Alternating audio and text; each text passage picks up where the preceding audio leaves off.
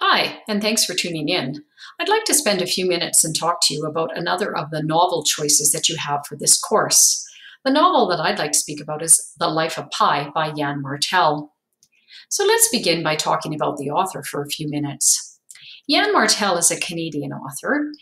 Both of his parents are from Quebec, although he was born in Spain when his parents were attending graduate school at a university in Spain.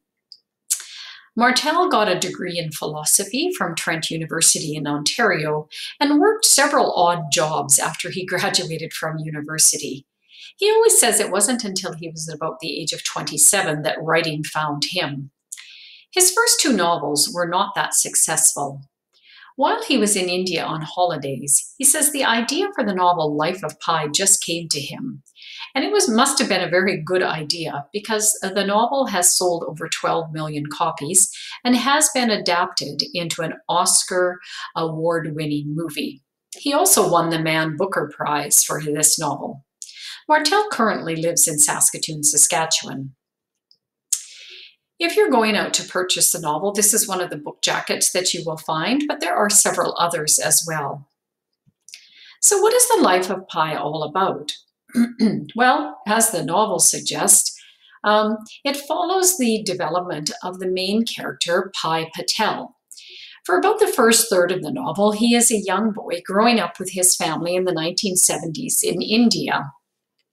He's a young fellow that's really interested in faith, and the idea that to have faith means that we need to believe in things that cannot be scientifically proven.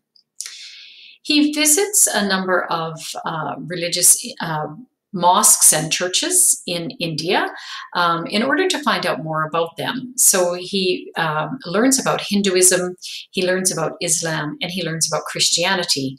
And while he finds that they all have differences, they have a lot of similarities as well. It's also about his family choosing to leave India because of the politics in India and emigrate to Canada. And they plan to take with them animals from the zoo that they own. And so the next part of the book deals with Pi ending up in a life raft with animals from the zoo and spending 227 days at sea. His character, which has been so well developed at the beginning of the novel, helps us understand how he can survive on this life raft. So it really is a novel about faith and survival, and it's a really good adventure story.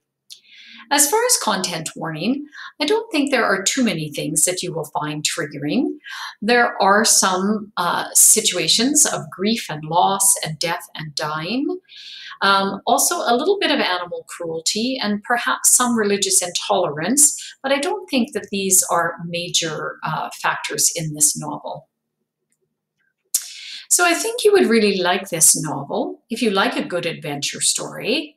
I think you'll really like the character of Pi, and you'll be very interested in his survival and his ideas on faith. If you like a novel that might leave you with some questions at the end and, have you thinking about the meaning of life, then this is for you. And of course, because of the animals, if you love orangutans and tigers, you might be very interested in this novel. Martel is very expressive in his writing. He's also very good at creating suspense. I'd just like to look at this passage with you. Sometime during the night, the hyena began snarling and the zebra barking and squealing, and I heard a repeated knocking sound. I shook with fright and, I will hide nothing here, relieved myself in my pants. But those sounds came from the other end of the lifeboat. I couldn't feel any shaking that indicated movement. The hellish beast was apparently staying away from me. From nearer in the blackness, I began hearing loud expirations and groans and grunts and various wet mouth sounds. There were also noises coming from beneath me, from the water, sudden flapping sounds and swishing sounds that were over and done with in an instant. The battle for life was taking place there too. So if you choose this novel, you'll get some very great descriptions and also suspense. I hope you enjoy it if it's your choice.